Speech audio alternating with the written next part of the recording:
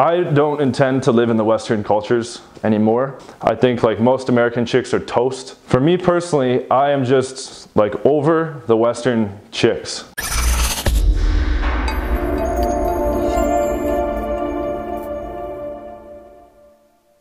Hey guys, John Anthony here. Today we're going to be talking about women from around the world. Alright, so I've had the opportunity to travel all around the world, live in different cultures, different countries, and seen the pros and cons of living in each place. Please like the video and subscribe below. Make sure you click the bell button next to subscribe. If you just press subscribe and you don't click the bell button, you're not going to get updated about my weekly YouTube lives, you're not going to get updated about my new videos. Alright, so kind of going through a brief list of the different cities that I've lived in. This doesn't count cities I've taken vacation or holiday to or traveled to just to visit.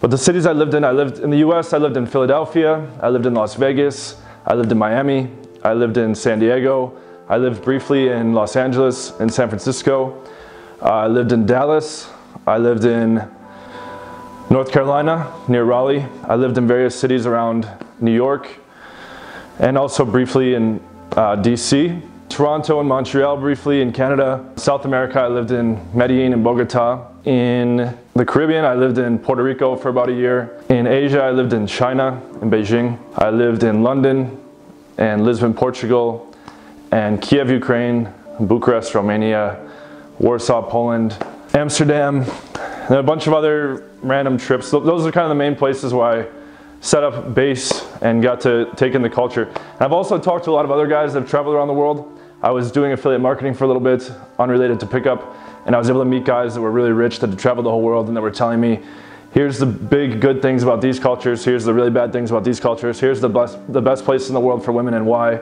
here's the worst. So I'm going to kind of cover all that right now. Alright, so first up, I will kind of remove Africa from the discussion. I don't know if any of you plan to go there to do pickup. In general, it is fairly poor, fairly dangerous, and I don't know if anybody is going there to meet lots of beautiful women. So we're going to bypass that one. I've never been there and don't plan on going there. So that covers that. Asia, from my own experience living in Beijing, only 10% of the people speak English.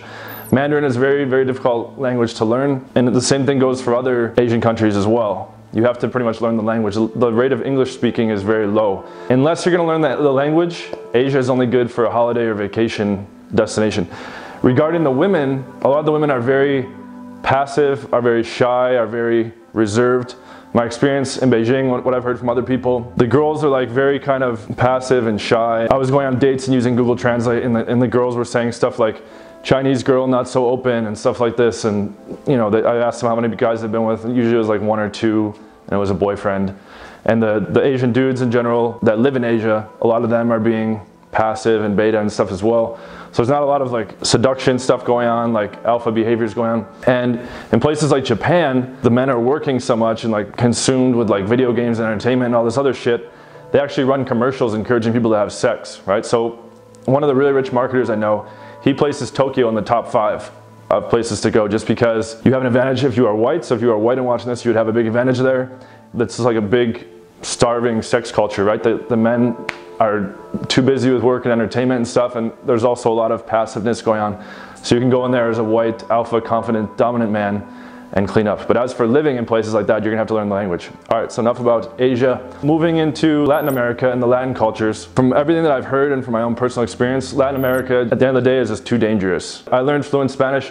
I was almost shot 3 different times in Puerto Rico. In Colombia, my friends were like drugged and robbed. I had other friends that had knives put to their throat. I had another friend that was kidnapped because he spent like a year there. Like basically, if you spend enough time, if you spend like a month there, there's like a decent chance you'll get robbed. The police are corrupt. There's all kinds of stuff going on in Mexico, and Brazil is dangerous as well. I've heard a lot of horror stories. From everything that I've heard from a lot of traveler friends that are entrepreneurs and just people in the community that have went to visit these places in South America, the odds of something dangerous happening or just being in dangerous situations is just too high. So like I've personally ruled out South America in terms of doing game. It's even to go visit and do trips. Like in Puerto Rico, for instance, I lived there for a year. It was beautiful. I was living right on the beach. And there was amazing food, and the women had nice features and nice asses and stuff like that. There's just shootings and violence on a daily basis because there's so much poverty And almost everyone you meet has had personally some kind of violence happen to them, or some kind of dangerous stuff happen to them, or they know people, or that, you know, there's just so many stories. That kind of covers Latin America. My main focus of this video is going to be Western culture and Eastern cultures. When I talk about Western, it's America, Canada, New Zealand, Australia, Western Europe. And when I talk about Eastern culture, I'm mostly talking about Eastern Europe. My experience with the Western culture, I'll go into more details, but I've made kind of a comprehensive list. A disclaimer here, this does not apply to every single girl in the Western cultures. This is my own personal experience and what I've seen from talking to countless people that have lived in these Western cultures. Okay, I'm not just talking about America, I'm talking about friends that have told me about all their experiences in Australia, that are from Australia. Canadian friends about all their experiences in Canada versus other parts of the world. Okay, this all ties in an integrated picture here. Here's what's been found with the Western cultures. The girls are very entitled.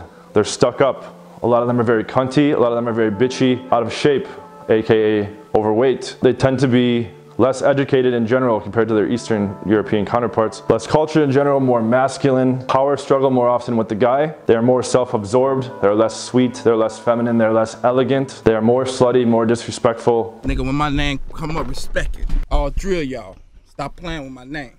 I ain't gonna say it no more. And more unloyal in general.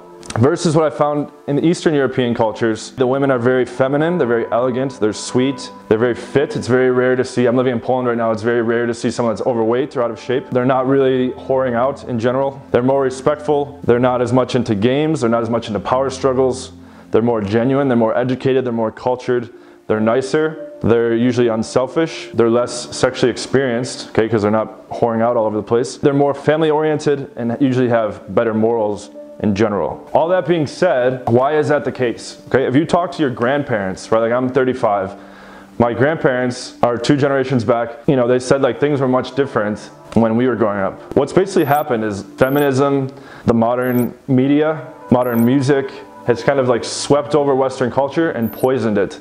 It's eroded values, it's eroded familial structure, okay? It's eroded to want to be intellectual and to be cultured. It's kind of flipped gender roles, so the men are being suppressed, pushed into a more beta, feminine type role, and the women are now being extremely empowered and extremely entitled, and you have extreme feminism and Me Too and all this stuff that's getting like totally out of control. The men and the women are becoming more and more and more similar. The women are becoming more like men. The men are becoming more like women. It's just totally out of control. Like when you go to Eastern Europe, the chicks are like very, very respectful. You're like the center of their world. They're sweet. They're not being a bitch. They're not like playing a whole bunch of games over text. They're not flaking on dates for the most part. They're just like super cool chicks. They're not on their phone doing like Instagram. Like that's the other thing. Like social media exists in Eastern Europe, obviously. You see it in the very younger generations. Like the girls are in their teenage age, are like starting to do all that shit now.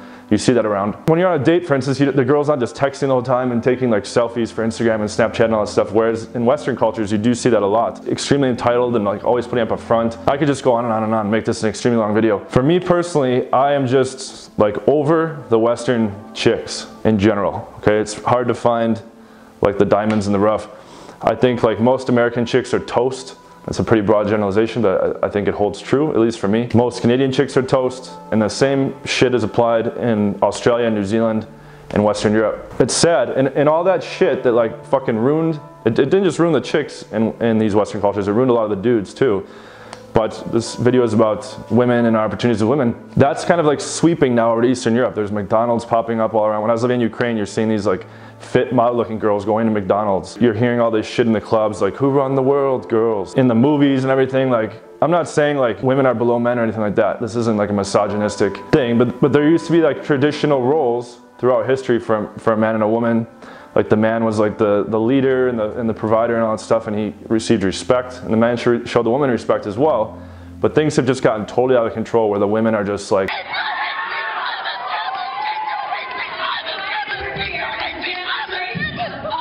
walking all over these dudes in the West. The dudes aren't standing up for themselves because they've been pussified.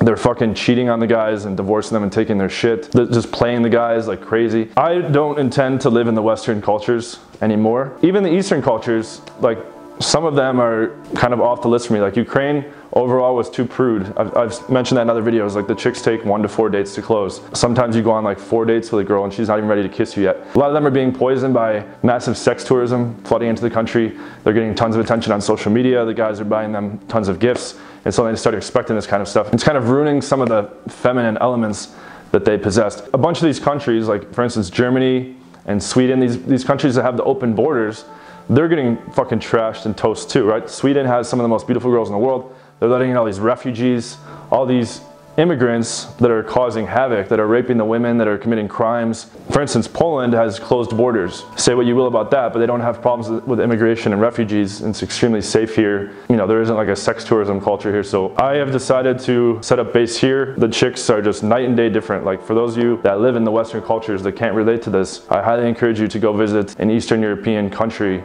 at least for like a week, and just go on some dates, meet the women. You will see like, holy shit, all the bad parts that you don't like about chicks are pretty much wiped off the table, and all the good parts that you like about chicks are like really amped up. People aren't as obsessed with capitalism and with greed and with advancement and stuff like this. It's a lot more of a caring, nurturing culture where people actually care about each other. People actually want to hear about each other's problems.